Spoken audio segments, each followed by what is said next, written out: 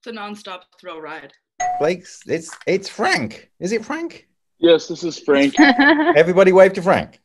Amazing. So, welcome to week 2. This is the run of things. You know that. And today we've got Tolu. Let's say hi to Tolu. Tolu, hi. Hello. Hello. Thank you for joining us. And then loads more cats appeared. That was my experience. Oh, they're cute. Oh, good. Here we go. Here's some questions. This is nice. So just learning to ask good questions. And so if you find there's a subject matter or a thing that you particularly kind of nerd out over, follow that, because that's where you'll find inspiration. Like, is it to get like famous, or like what is it for? Have you seen the movie Social Dilemma? Just came out on Netflix. Like, what's the best way to get yourself off the ground kind of thing? So to get that off the ground is first being able to articulate what that story is, like why you're doing the things you're doing, and then sharing that story. I was born in Lagos, Nigeria. I moved a lot when I was younger. So the ability to adapt to new environments, not knowing what my surroundings are, but finding a way to figure it out quickly. Hey, yeah, thank you so much. No, that's a beautiful answer. It was awesome. The idea becomes the machine that makes the art. I spent a lot of time just like sitting at my journal, just typing, just thinking. I don't know how I'll know it's time, but I'll know it's time. And then I'll just sit down and I'll do the thing. And then I'm like, oh, okay. And then I look back and I'm like, okay, so this is the thought that led up to this thing. Rebecca, did you pick up sewing yourself? What I'm working on right now is that I took an online course with the oldest embroidery company in England. Yeah, I just have another pedal to fill in. My coworker was like, Isabella, if there's anything you want to learn in life, just YouTube it. And then yesterday I finished this project. Ooh. It's this little dress that I made. Yay, it looks so good. I'm crocheting right now. I started crocheting in quarantine, and I'm making a sunflower blanket. So everyone's crocheting. Oh my goodness. So my number one tip is figuring out, like doing a lot of reflection, like personal reflection, and thinking like, what is it that you're doing? What is your story, and why do you need to tell this story, right? And then once you do that with authenticity and understand that, then the right people will connect to your message. Cool. That was super good. Thank Thank you to Tolu. I think it's for the sense of being learning here together, which is nice. Sam, what are you eating with a spoon? Made peanut butter noodles. So good. So Tolu was very good, I thought. Well done, us. Well done, all of us, for talking to Tolu and to Tolu. And you did good questions as well. But in fact, it does have ding, ding, ding, ding, a few different things.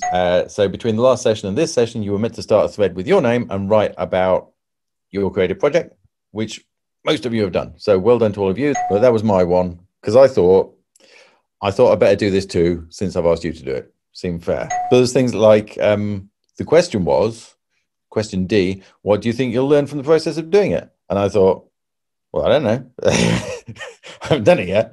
I suddenly thought, oh yeah, that's what I want to say about creativity. The thing you need to understand is creativity is not a variable. So a variable is a thing that can be different amounts of a thing. And people often talk about it like that, like, oh, she's really creative, or, you know, I was not born creative. My levels of creativity are low. But actually, that's not really a thing. You don't have more or less creativity. That's not how creativity works. Creativity is just things that you've bothered to do, things you've had ideas to do, and things that you've done. It's not a quantity of some mysterious magic which exists inside you. Doing the thing is what puts you in the position of being able to do more of the thing, or so that people think you're really good at the thing. It's just doing the thing. But that's a good point, isn't it?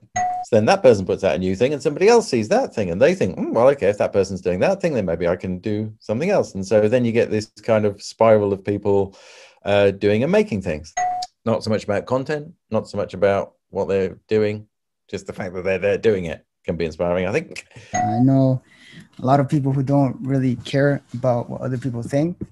And that kind of gives an inspiration of like, oh, I'm just going to do what I want to do. I'm just going to do me. And then if they like it, they like it. If they don't, then, you know. I really want to do that. Or like, it makes me feel better about wanting to be in that medium, seeing other people do well in that medium. So hopefully you've got a piece of paper and you've got a pen. Right, 3 people or things that inspire you.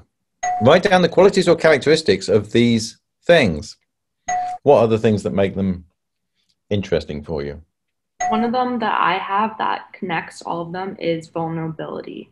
Jordan says escapism. Miku says everything that inspires me seems to surround the idea of being true to yourself. I think the shared quality here is purity of heart, where someone is true to themselves. Yeah. And I think that's something I'd like to develop more of, like really setting aside time and like being like meaningfully creative. The other thing I thought of we could talk about today, and a book called Meander, Spiral, Explode. And I thought it was a great title. I really like that title. I like three-part lists. Three-part lists are always good. Meander, Spiral, Explode. So the book came. The book's maybe not as good as its title. It's going to be hard to make it as good as the title. The title's only 3 words long and it ends with the word explode. Her starting point is that there's a book called Patterns in Nature from the 1970s, which just identifies all the different patterns that you get in nature. I was thinking about it in terms of music. How could you make use of these patterns in music? So meander, you know, the one, this happens in nature. The swarm, there's the spiral, quite common. Frost makes interesting patterns. This may also be frost, I don't know. I don't know the right words. Leaves and branches. Waves is another one. But also explode can mean like that one there. That's a water drop going. Also like a daisy. Explode. Don't normally think of patterns from nature as inspiration. Could be something in that I thought. That's all.